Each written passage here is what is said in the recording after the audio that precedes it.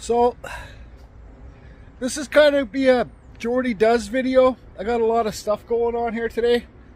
Sweeping out sawdust, wheelbarrowing it out. I want to see if I can save this eagle. Let me turn the camera around. I hate being on the camera. See if I can try and save this eagle that I started like 3 or 4 years ago. And I just stopped working on it because I said I'm not good enough yet, and I'm gonna wait. I don't know if I'll be able to save it because, well, my old eagle heads were so friggin' huge. We got a total bad cut Johnson there, but that's stuff we can fix later. These wings, I'll talk more about this later, but the head's so big for the body. Let's see here. The head's so big for the body, it's a lot like native style. But I think my point is, I don't know if I carve this part too thin for the body. I might have to trim some more body down. But I got big, huge anchor bolts in there to hold these wings on. So I don't know. Before I start carving the wings, I think I want to see if I can save the head and like maybe even chop it. We'll talk more about this later. But I got a few friends coming over to help load up this bench to take it to his new home. I got this dolly and I got that dolly. We can put them on the dollies, then roll them at my buddy's place. My buddy bought it, and put them in the trailer, and then unload them on the dollies or wheel things, whatever they are, at his place. So that's that. But I'll get all this stuff done when my buddies come over. Then we'll start focusing on this eagle thing. Oh yeah. Yesterday I just finished carving these owls. I never filmed YouTube carving these, but this is a super old growth, well, first growth piece of red cedar. It was an absolutely terrible piece of wood to carve. Like pieces like this kept on chipping off. But I said to myself, man, it's such a beautiful old, look at the different colors in here in this wood. And all down here too. And here, like darker and lighter. I said, I gotta save this piece of cedar. It's so nice. And these are the owl eyes that I made. I don't know if I like them or not, but I think they suit this piece, but not all of them. And here's the back. See, I spent about like 5 hours yesterday sanding. Just crazy sanding. Well, carving and sanding the rocks. So there's the back view. So yeah, I like it. I can't wait to get a clear coat on here. I don't have any microphone in either. I can't wait to get a clear coat on here because that's when these colors are really gonna pop. Let's do a spit test. See how dark that one dark spot went, and the other stuff will stay lighter. Oh, it's going to be awesome. But this piece of wood was so wet. That's why when I first started carving these owls in the winter, I said, screw it, I'm going to wait to finish it. Let the wood dry out, right? So, I know those rocks aren't the best shapes, but what I tried to do, because there was big cracks down here, straight down, so I tried to hide the cracks the best I could. Especially deep down in here. Like there was a big crack whoosh, all the way up here, so that's why the rocks aren't the greatest. But I call this a big save because, like I said, it was a terrible piece of wood, but I'm glad this old piece of cedar from like an old forest didn't get chopped up for firewood. Now here's the back of this eagle. See the big bolts in there? You know, if I would have done it now, well, I think I would have. I don't know what I would have done if I'd done it now.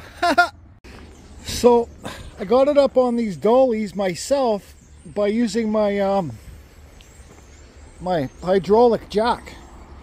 But the thing is, these oh, here's some owl eyes I made myself too. These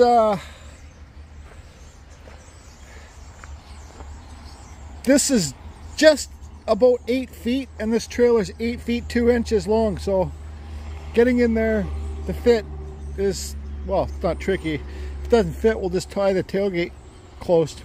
Anyways, there's some useless information. Oh yeah, I got some smaller eagle. You guys can see the lines there. So that would be his head. I don't know, man. I just don't know.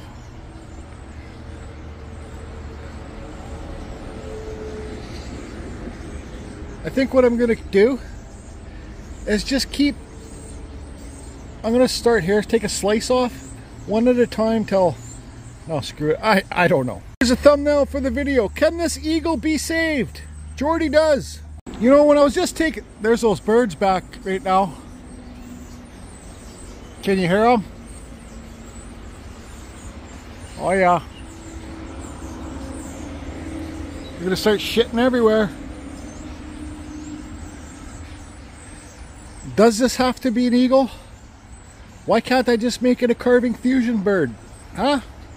Like, look at this cool line here. If you look at this, here's his normal beak and his other thing. But if you look at that line, you know, it's pretty neat. Anyways. Hey, you guys did a great job loading that bench on the trailer for me. Thanks so much. And Dr. L, officially happy birthday, buddy. Thanks, Matt. Okay. So I'm already much happier with that. Yes, I am. So what I'm going to do now is draw the beak on. This wood is a little bit cracked too. There's a big crack coming down here. I'm going to draw the beak on, and then let's just, it's still going to be a native. This head is still big compared to the body. It's still a native style eagle, but it's a bit more proportionate now. The struggle's real, friends. The struggle is real. Okay, I could push these eyes back a bit because the eagle's beaks are actually pretty long. I could cut these eyes back a bit. I think what I'm going to do is, let's see how this will work. I'll set the camera on the tripod like this for a little bit. I don't know if I need to, but I'm going to be using my little Echo 2511 with the 8-inch carving bar on there. Look at the sky, beautiful day. Still really early in the morning. Trailer's loaded, ready to go. Let's get this head shaped.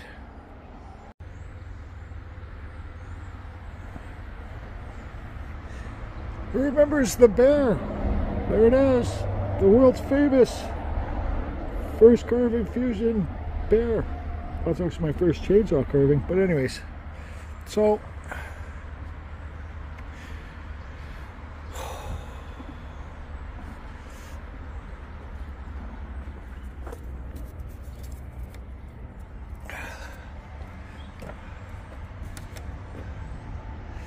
the head's a lot smaller now.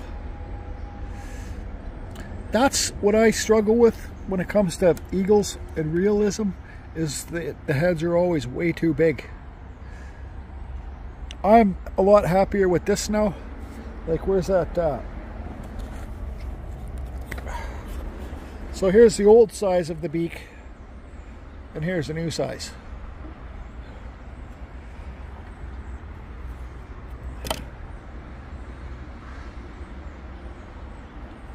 So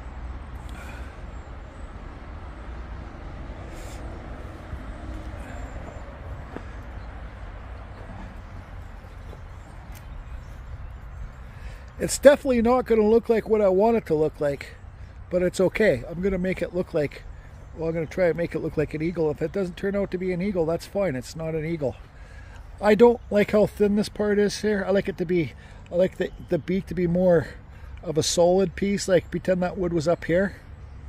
But it's okay, that's the way. I shouldn't be practicing on this piece, but I'm not practicing, I'm trying. Now if you look at this, if you look at this angle here, that, because I had all that fur carved in there before, I had to carve it all away.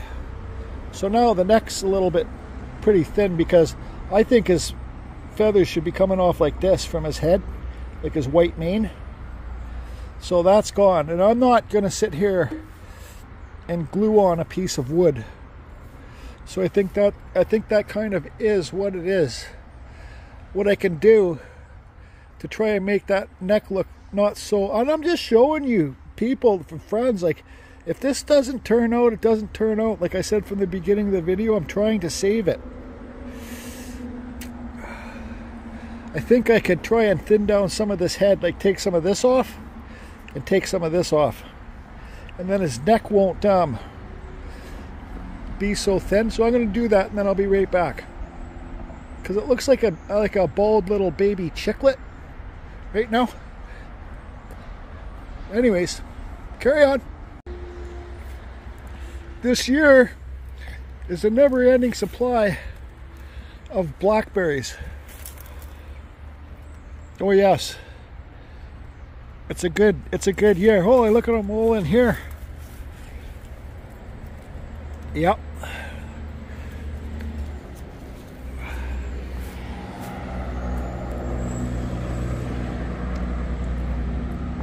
So I'm liking the way this is looking a lot better now.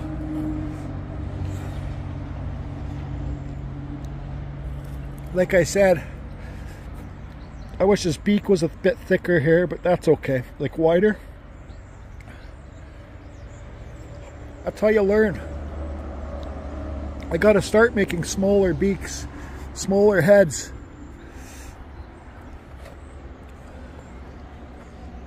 This side looks pretty good. See all this here? I'll fill all that in with sawdust and that Gorilla Glue. Or even some cedar shims, put them in and put the Gorilla Glue in there. Even look down here, like,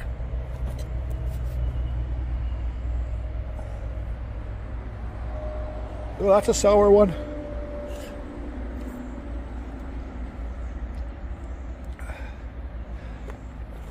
That's better. I think I'm going to pull out my die grinder now and clean it up a bit.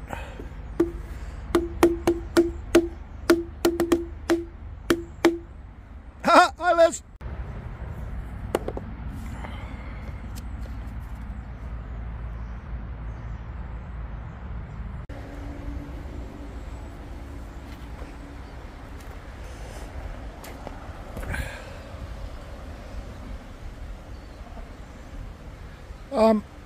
It's better than it was before, I think. Anyways, you guys might not think.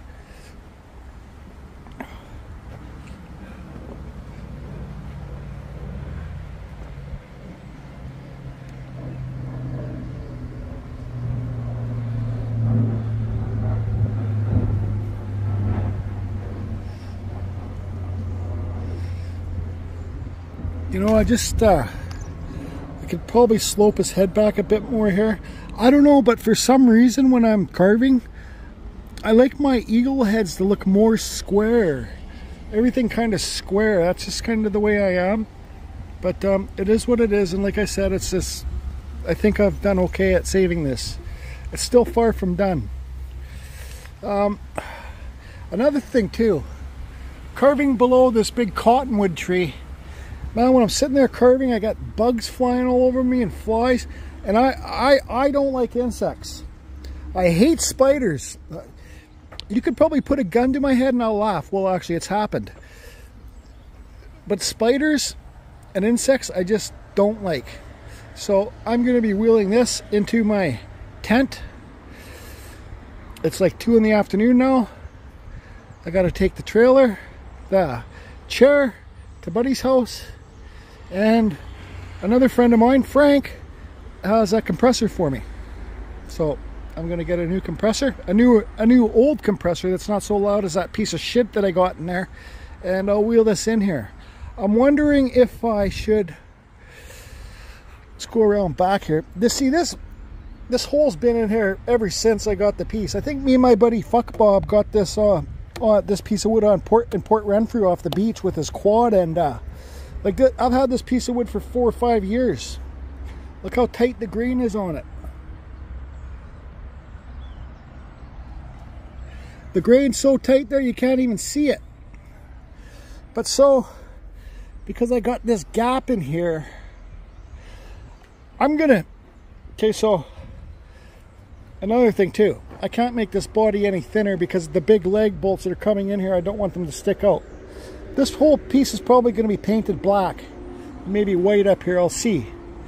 But these wings are so thick, first growth too, I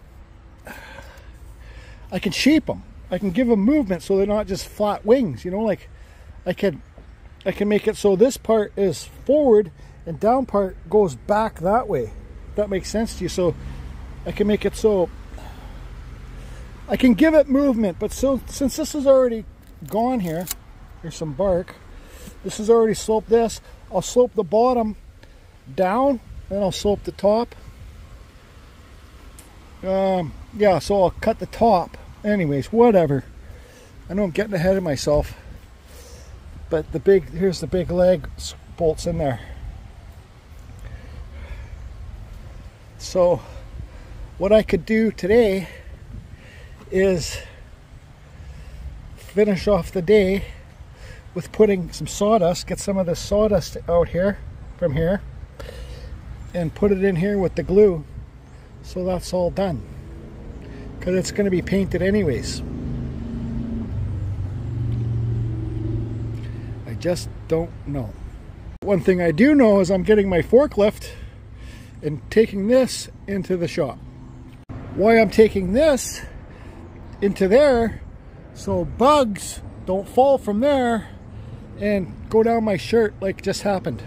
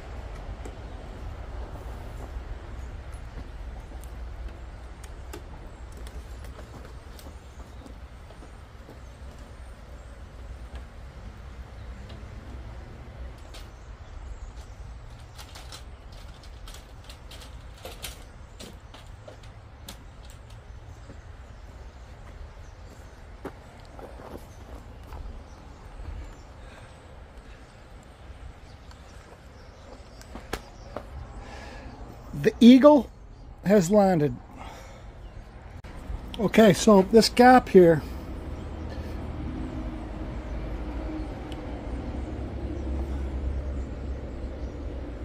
I'm pretty sure it needs to be filled in. Sorry, I'm just processing things when I'm talking here too. So you can see there's one here too. But I'm going to take, yeah, it has to be filled in to carry this head back here. This is what I learned from Ryan Cook. This is Gorilla Glue. This stuff foams up on this stuff works with wet wood. This wood seems pretty dry though, but you never know. But this stuff acts like a foam. This glue here, this brown stuff. So I got this sawdust here. So I'm gonna mix it in the sawdust and then start shoving it in the hole in there. And you know, it takes about an hour or something to dry, or the real cure time's like 3 hours, and you can carve this stuff when it's dry. I just got to make sure there's no little stones in the sawdust.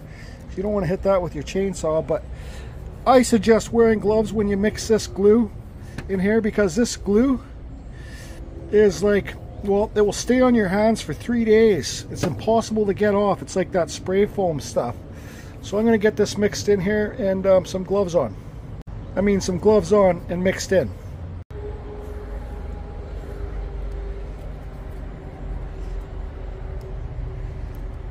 Don't be afraid to use lots of glue.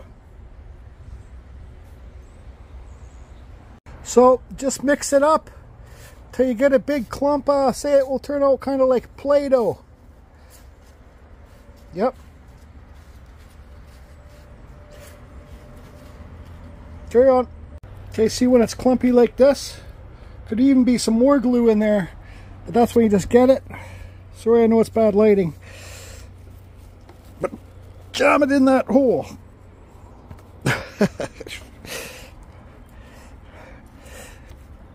So, you know, it's going to keep on, so it's going to start expanding pretty soon. It's going to start expanding. So when it expands, say if you use this glue and you're putting a dowel in there, you put the glue in, you put a dowel in without the saw. Okay, use the glue without the sawdust. You put the glue in here, you put the glue around the dowel, you put the dowel in the hole. That glue's going to try pushing that dowel out, right? Because it expands. So just keep an eye on it and just keep pushing it back in. So yeah, I don't really want to pull out all my carving gear and stuff right now. So I'll just kind of bum around here and keep pushing this glue back in there. So let's see, get some better lighting. Sorry, I should have closed that door so you can see all this is full of that glue now, and it's going to keep expanding. That's bad lighting too. Sorry. See? Like, and then these wings would be painted black, right? And hopefully we'll hide the glue.